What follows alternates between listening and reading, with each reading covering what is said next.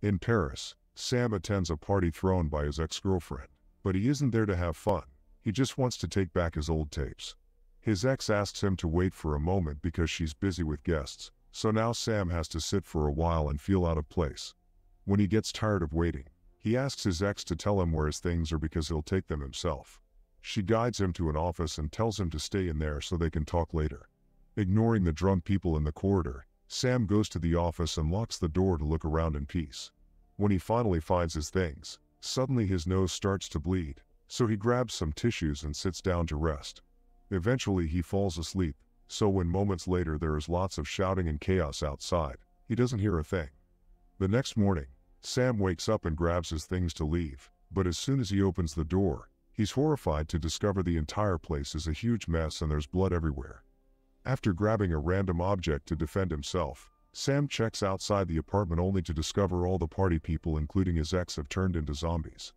As they try to attack him, Sam quickly closes the door.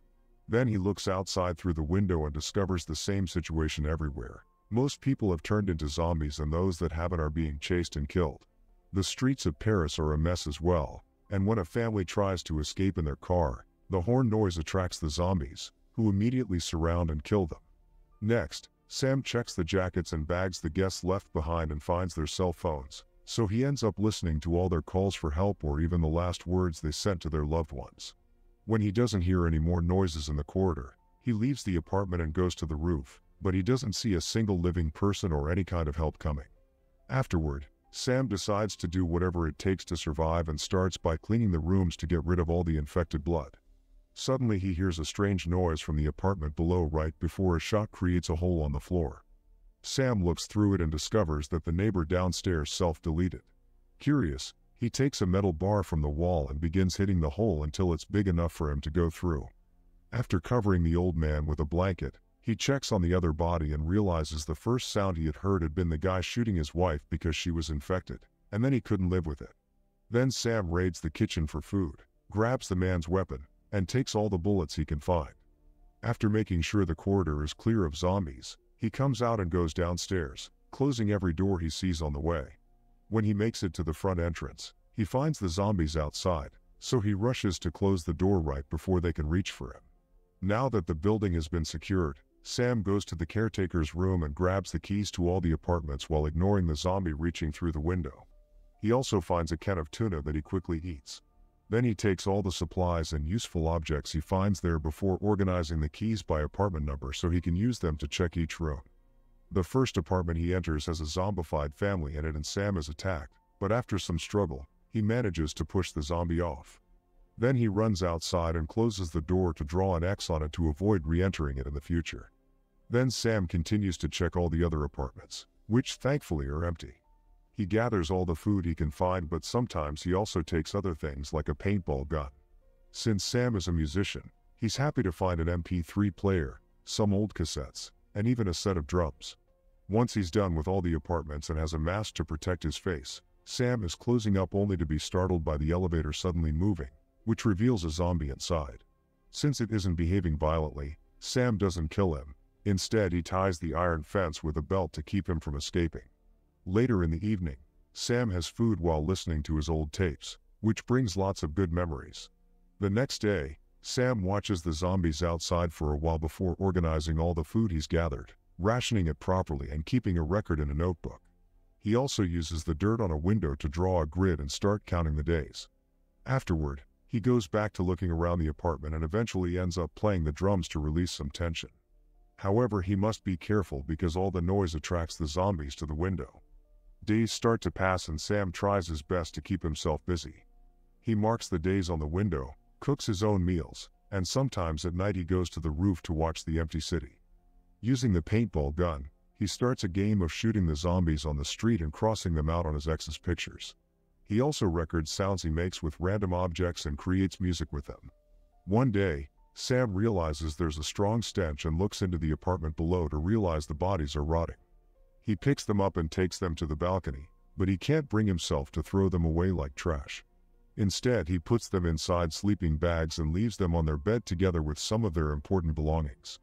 After offering a moment of silence, Sam leaves the room and seals the door with tape so the stench won't escape. Afterward, Sam takes a shower, only for the water to simply stop running. Later, while he's in bed, he hears a weird sound and discovers a horde of zombies storming into his room to eat him. Sam yells in pain, only to wake up and realize it was just a nightmare. The next day, Sam adds exercise to his routine. He starts running around the building while listening to music. When he stops by the elevator, he dares to shake the man's hand and decides to call him Alfred. Sometime later, it finally rains, so Sam uses lots of pots and containers to gather water and wash his body. Then he sits next to the elevator to smoke a cigar while having a one-sided conversation with Alfred, confessing that the hardest part is not knowing what happened to his family. Sometime later, Sam is at the window with the paintball gun again and is shocked to notice a cat on the streets. He immediately rushes downstairs and opens the door, making sure there aren't zombies around before opening a tuna can and offering it to the cat, who is hiding under a car. The cat is hesitant but can smell food, so it slowly begins making its way towards Sam. However, a sudden noise scares the cat away. Worried, Sam puts down his weapon to leave the door open and begins sneaking around, trying to find the cat. He stays hidden behind cars, but a zombie sees him anyway and comes after him. Sam immediately gets inside the vehicle and kicks the zombie through the window, only to notice a second zombie is also coming. With a quick move, Sam moves into the back seat and escapes through the passenger door. Then he runs back into the building and closes the door before the zombies can catch him.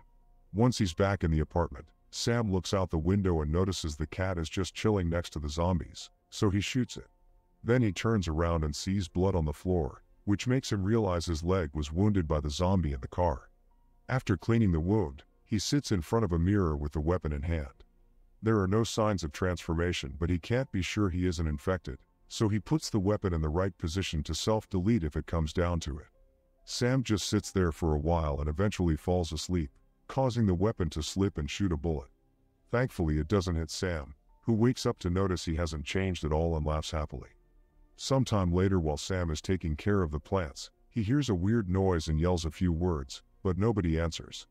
He looks through the window and notices a person in the building across the street, but he can't tell if it's a zombie or not. He goes to the roof for a better look, but there are no signs of life. It's starting to get cold now, so when he returns to the apartment, Sam makes a pillow fort and starts a fire to heat some water for a warm bath. While he's trying to relax, he hears noises again, but they quickly disappear. Later, Sam begins to worry about the amount of food he has left, so he grabs a bag and goes outside to look for supplies. However, this turns out to be just his imagination, because in the end he doesn't dare to leave. Feeling incredibly lonely, Sam starts to drink, and one afternoon, he yells at Alfred, mentioning how he hasn't seen any zombies for days and how they're both alone now. He accidentally spills some drink on Alfred, who starts shaking the door and causes Sam's rant to escalate into yelling. Furious about his current situation, he throws the bottle against the wall and runs back to the apartment. He's so desperate not to be alone that Sam begins playing the drums again, and the noise brings back the zombies, who gather outside the window trying to reach for a yelling Sam. Afterward, Sam apologizes to Alfred for all the things he said. Sometime later, Sam is rationing the little food he has left while listening to his old tapes again, and hearing the voices of his family makes him so upset that he pushes the things off the table. In the evening, Sam is waken up by a noise, and this time he doesn't hesitate to shoot at that door. However, when he looks through the resulting hole, he's devastated to discover he shot a regular woman, not a zombie. Sam picks her up and takes her to the bed, where he immediately tends her wounds and removes the bullet while begging her to stay with him. When he leaves the room, he discovers the woman's bag is there too, which has some rope and a hook. The next morning, Sam is grieving when he suddenly hears a noise and discovers the woman has survived. He feeds her some pigeon soup and learns more about her. She's called Sarah, and she's been surviving by jumping from building to building using her hook. She's seen a few survivors hiding in apartments, but most of them have become crazy. The zombies aren't good with heights, but she still never stayed more than a week in one place. Sam tells her it's safe in this building, but Sarah is still wary, explaining the shot from last night got the zombies' attention and eventually they'll tear off the door because they have nothing better to do. Sometime later, Sam is doing his daily walk through the building and Sarah comes with him. She gets scared when they walk in front of Alfred, but Sam promises he'd never eat either of them. Afterward, Sam begins making music again and is delighted to see Sarah helping him with it. In the evening, Sam smokes while chatting with Alfred and wonders if he'll be able to make it now that he has proper company. Eventually there's almost no food left for both of them, so Sam has to take drastic measures. He returns to the door with the axe, cuts a hole in it, and then shoots every zombie inside. Now he can safely go inside and take all the food he can find. Afterward he returns to his apartment and notices Sarah isn't there. He looks around and finds her on the roof. Apparently she's looking for a way to leave soon.